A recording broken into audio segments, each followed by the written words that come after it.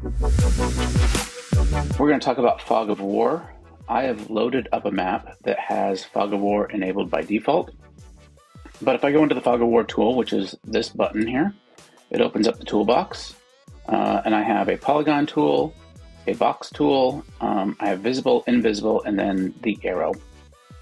And the way to think about this is you can draw with these two tools, and you can either paint with visible area or invisible area or hidden area. So if I wanted to, for instance, show this room, I could paint with a visible area. So I can click and drag out this polygon.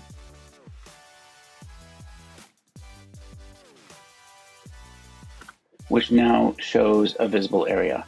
And I can always change this to an invisible area. So I can set up this map ready with my areas of Fog of War and just come in here and turn Fog of War areas on and off. The interesting way that Fog of War works inside of Tabyltop, though, is that what we've actually done is we've carved this portion out of this larger portion.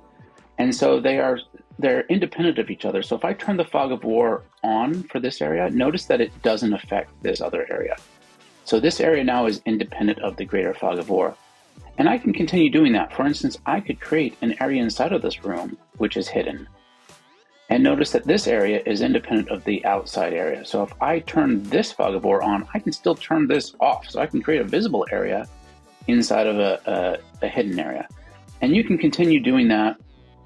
And it basically creates some interesting ways that you can create Fog of War areas this way. Notice there is a Z order, so even though you can't change the order of things, this takes precedence over what's underneath it. So, like I said, this creates some very interesting ways to be able to use Fog of War. And it's really powerful if you want to leverage it, but it's also very simple and straightforward to use. Kind of in a very simple way, you can just draw out the areas you want to hide. And at any point, you can come in and either show them or hide them.